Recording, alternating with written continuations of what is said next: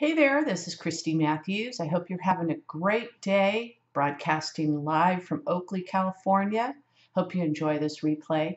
Um, you know, the standing rule is when you have a situation that comes up on a regular basis, what do? Well, you shoot a video so that you have the information available for when the next question comes up. It's very important as you're building a team to have these tools in place so that other people can get access uh, to questions that they have and get the answers right away, because you don't want to be the go-to person all the time because there's only one of you. So what has come up? All right, so how do you develop daily routines when you are working at home or even with a spouse? So I was thinking about this today, because today Monique, the housekeeper, is coming over. And interesting, have you, maybe you can relate to this, is when housekeeper is coming, you go around and you start cleaning your house. So what I mean by that is that there are certain triggers. When she is scheduled to come over, there are certain things that Jim and I just inherently do because it has become a routine, because it all gels around the visit that she and the service that she provides for us. We hired her to do some of the things that are a little bit more difficult for us to do on a regular basis, but yet we're very capable of, changing our sheets and, doing massive loads of, laundry. We have dogs, so we have covers around the house. So we always make sure that those get washed up when she's here. And so it got me thinking that what are you doing? And that's the reason why we do this as well, is that even within our own businesses, there are certain triggers that should precipitate certain actions. And if you have raised animals, if you have a dog, for instance, or even a cat, any other animal, they like routine. And human beings like routine. So let's talk about some of the things that you might consider doing, whether you're working at home or you got a brick and mortar business and you're working either for yourself or you're working with the spouse. I find that working with the spouse is probably a little bit more difficult because there are dynamics going on that maybe there's some power struggles or whatever that happens. It's much easier when you can go ahead and delegate some things to an employee.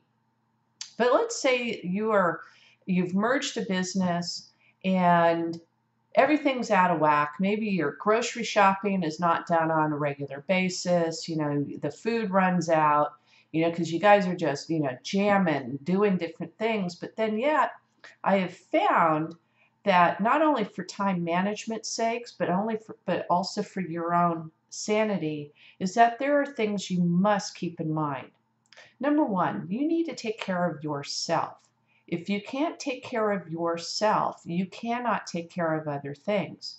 So if you are not scheduling in very important time off, time for yourself, time to exercise, time to meditate, time to just chill, time to go to a coffee shop and get a cup of coffee or whatever the case is, and step away from the business, because whether you're working at home or you're working in a brick and mortar type of business, if you don't step away, you're going to burn out.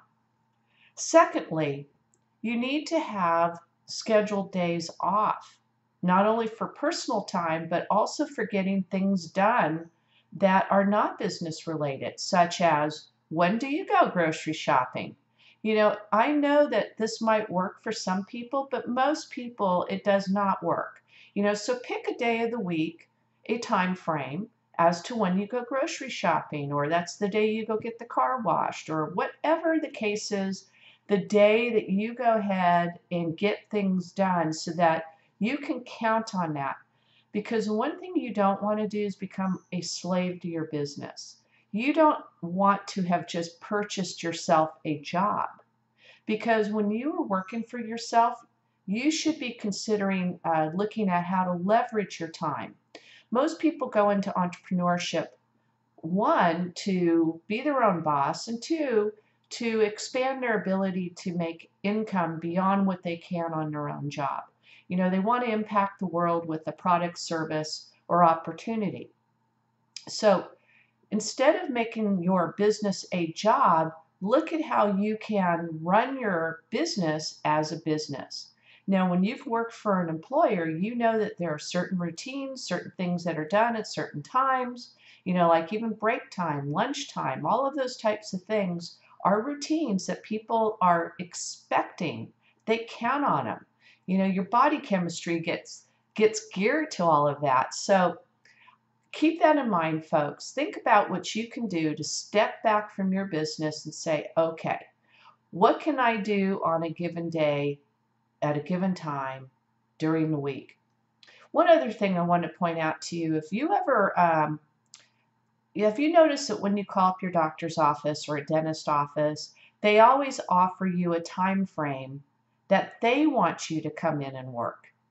Now, I remember one of our dentists that was in Fremont, and he was very good about this. He would be out of the office like by 3 o'clock every day, because what they did is that they focused on the days that Randy wanted to be in the office, and they stacked those appointments right around those days.